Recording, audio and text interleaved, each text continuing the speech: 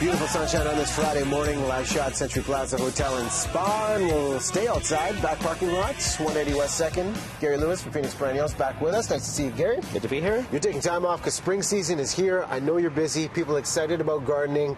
And as we look at spring planters and what we can do, baseline foundation, soil is crucial. Yes, you need to start with good soil. So a friend of mine just came to me the other night and he said, Gary, none of my veggies are growing in all of my planters.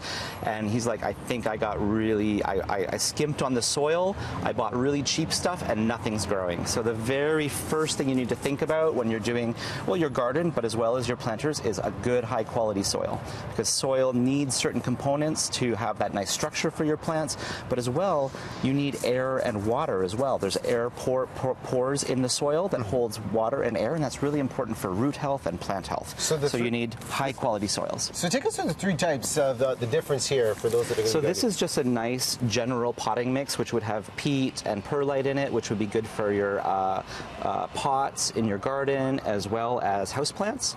And then this is something that's a little bit richer. This is like a sea soil potting mix. This would be great for veggies and shrubs and things like that. So you can see it's darker and richer, but it's still got the perlite for that nice drainage. And then if you're just top dressing your garden, or if you've got really giant planters where you just want to scrape off a couple inches, this is straight sea soil compost, and you're just going to lay that on top, a couple inches on top. And that will keep your soil really healthy and happy and lead to successful plants. No, and when we have the soil down, and now that we're in the spring season, sunlight, water, how do those habits adjust into the new season? In terms of frequency. Oh, in terms of like fertilizing and stuff? Before we get to all of this? Frequency for watering and all that for... Well, it really all depends. You know, you don't have to water that much quite yet, but as we get hotter, and, you know, we've had almost no rain through March, you're going to have to be watering a little bit. Okay. Yeah. But then we want to get into fertilizers because that's the next most important thing.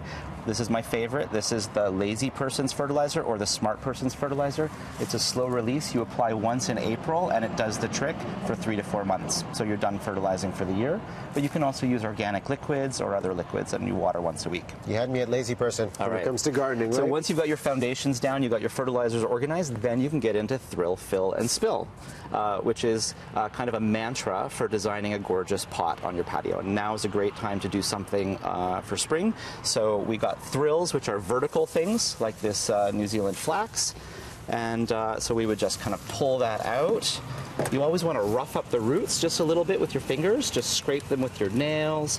It's kind of saying, you know, you're free now to reach out into the rest of the soil, because otherwise it might just stay that little clump. So you want to just rip that up a little bit. Yeah. And then, so we've got our thrill, our big exclamation point, and then we want to think about fills. So fills are those things that kind of are nice and round and kind of sit on top. Now we have a bit of a thrill with this hellebore flower because it's vertical, but all of these leaves are going to give us a fill that's going to fill in the space right above the pot. We got two good ones over here on the side? So you've got a nice little fill, a few fills there. And what are these ones right here? So you've got wallflower right here, which is fragrant, which will bloom for months. And then over here, this gold leaf, you've got a chorus or sweet flag, which is going to be evergreen year round and give you that great great golden foliage. I've got a bergenia here, which is going to have some pink flowers. And we have some spill off the front. What are the recommendations for the spill? So the spills, we've got a golden oregano right there, which is of course edible. You can harvest that as it spills over the edge for your cooking.